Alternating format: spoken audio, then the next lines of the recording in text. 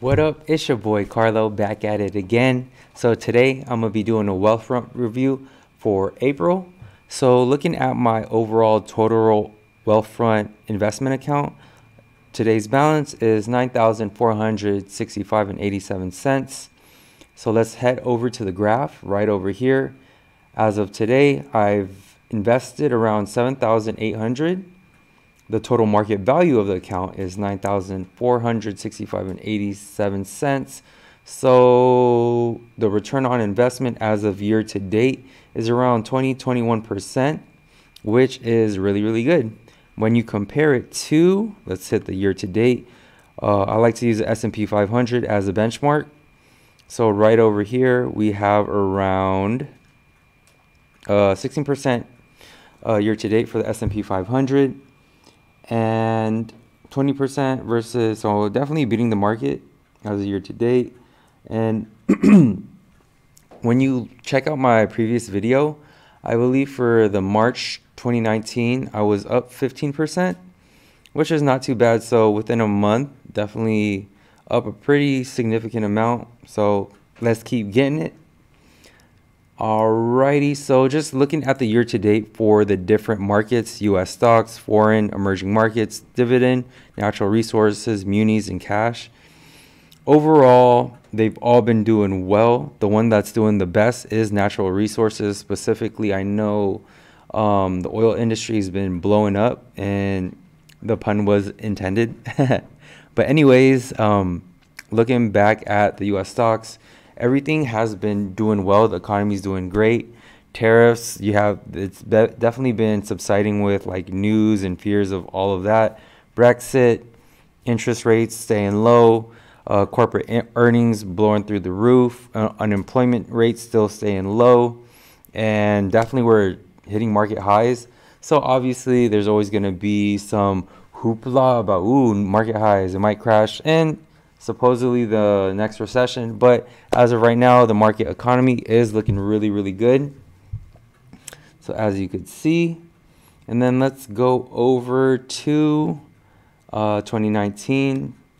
So just to explain, I've been investing $100 a month as of the beginning of the year, and then I increased it to $100 every 2 weeks. Definitely since I have like extra money coming in. So as you could see right over here, and then all these little green dots down below shows you your deposits and when they invested your money, as well as any type of dividends that you have received. So let's go over to transactions. So obviously you deposit the money from your bank account into Wealthfront, and then based on your risk tolerance and the customized portfolio that they do make for you, they invest your money based on your portfolio. So as of March, they've invested in the Vanguard Total Exempt Bond Fund, which did I receive a dividend for it? No, not. But this one, I did receive a dividend from the natural resources, which is pretty good. Moving on, we got a dividend from the Schwab total market, as well as high dividend of around 18 bucks. Not too bad. These two ETFs are paid out quarterly, as well as the XLE. And the great thing with Wealthfront, with the dividends that you do receive, it intelligently reinvests those dividends for you based on your customized portfolio that they do make for you. So it takes all the guesswork out of, oh, where should I do in US equity? Should I do in foreign? Should I do in munis? So it definitely takes all that out. It just sets it and forgets it. It is passive, hence why I like working and using Wealthfront as a investment tool. So moving on, got some more from Vanguard International right over here. No fees whatsoever. So I have around up to $20,000 managed for free. So definitely, if you guys do like, I know I like Wealthfront. I have been making money with it.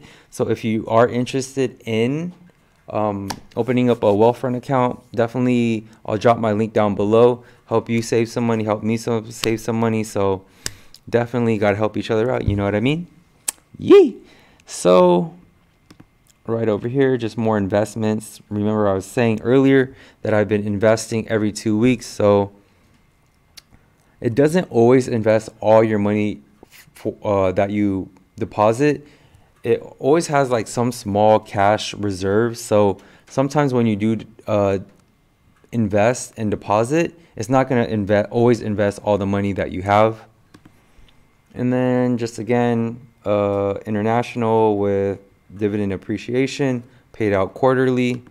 And the very last one is the Vanguard Total Exempt Bond Fund, which this is the only ETF that does pay you out monthly. All the other ones do pay you out quarterly. Just last recap, it's really passive. It intelligently invests for you depending on your risk profile. It invests your deposits, so it takes all the guesswork out of it for you.